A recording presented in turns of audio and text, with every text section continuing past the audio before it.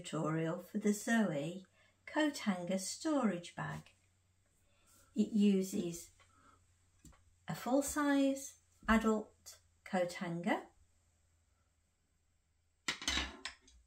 It has a nice zip across and a nice deep pocket, and it has no raw seams, and this is what you'll need. You'll need fabric for the lining, fabric for the outer, a 24-inch nylon zip and a small piece of ribbon. And this is how you make it. Take one piece of your outer fabric and measure 28 centimetres from the bottom and put a mark, and repeat for this side and put a mark, and then draw a line across and then cut across this line. And I've done exactly the same for one piece of the lining fabric. Place your outer top piece face upwards. Take your zip with the tab facing down and place it along the bottom edge, and make sure it's nice and straight. Then take your lining for the top and place it right sides together on top. Again, line up your edges and then clip into place. I've clipped the zip all along there, and now I'm going to take it to the sewing machine, pop my zipper foot on and then sew all along there. I've sewn all along, and now I'm going to open it out,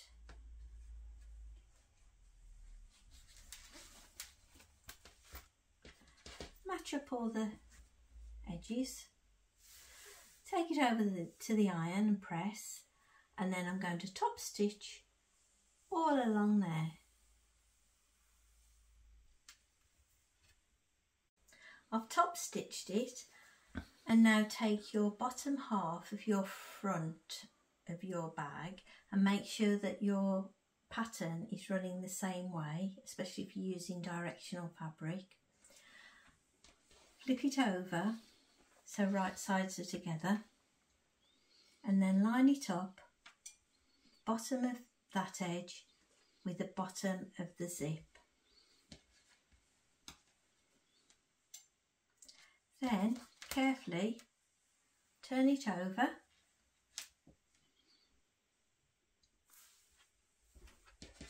make sure the edge is there. Take your lining fabric and place it right sides together on top like a big sandwich, and then once you've got all lined up, clip into place, and then we'll take it over the sewing machine, we'll put our zipper foot on and we'll sew all along there. I've clipped it, and now I'm going to put my zipper foot on, and I'm going to start there and sew all along there as we did with the other side. Once you've sewn your zipper into place, open it out, match up all the edges, and then take it to your iron and press, and then we're going to top stitch all along there as we did there. Now your front is complete, take the other two pieces of fabric and place one on top of the other, line up the edges,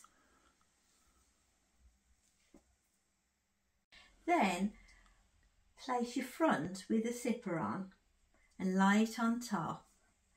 Carefully line up all the edges.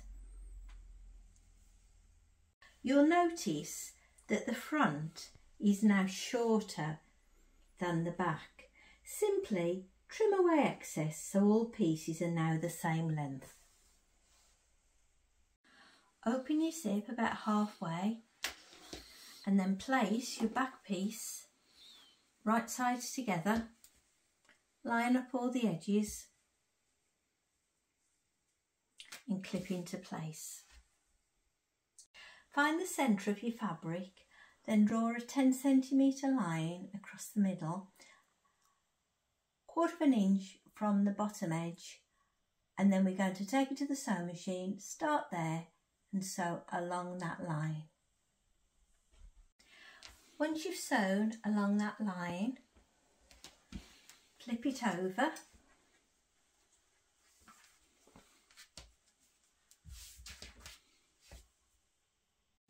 Take your remaining piece of lining fabric and place right sides together on top. Line up all your edges and then find the centre of the fabric once again and draw a 10 centimetre line along the bottom, 1/4 inch from the bottom edge. I've clipped it all the way around and now I'm going to take it to the sewing machine and starting there at the end of the black line, sew along there and stop, up to there and stop, and we're leaving a gap there for the top of the coat hanger. Start again there, all the way around and stop, and then right to the edge of your black line and stop.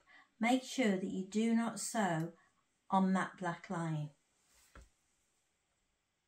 Once you've sewn all the way around, cut off the excess zip each side, snip the corners and clip the curves.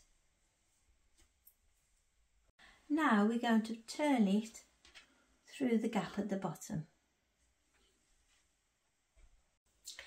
Once you've sealed up the gap at the bottom, it's time to turn it the right way by pulling it through the zip. Pop your coat hanger in and then carefully fold the raw edges at the top over and then hand stitch into place. Finally, add your ribbon, and that's your sewy coat hanger storage bag all finished.